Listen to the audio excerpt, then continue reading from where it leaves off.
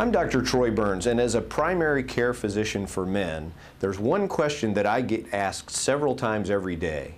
My midlife patients all want to know my answer to the question, how much should I weigh? My answer is always the same, less than you do. Seriously, if they're asking, they probably fall into the category of 78% of men in the United States, 40 to 60, who are overweight or obese. And they know that being overweight decreases the quality and length of their life. If we're not alcoholics or smokers, most of us will eventually die from something related to what we eat, how much we weigh, and how much exercise we get. So it's important to get this right.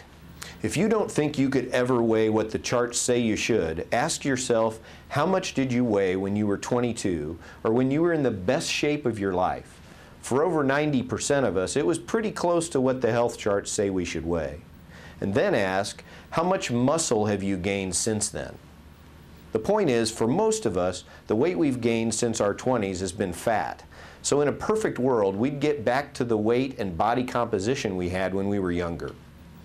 You see, we don't really want to lose weight. We need to lose fat and to keep every ounce of muscle that we can.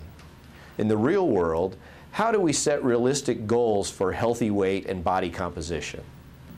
An accurate measurement of body fat percentage is crucial, and body mass index, waist circumference, and of course your weight on the scale are also valuable. The most accurate methods to measure body fat percentage are using a DEXA bone density machine or by underwater weighing. In our practice, we found DEXA to be accurate, reproducible, economical, and less cumbersome than underwater weighing.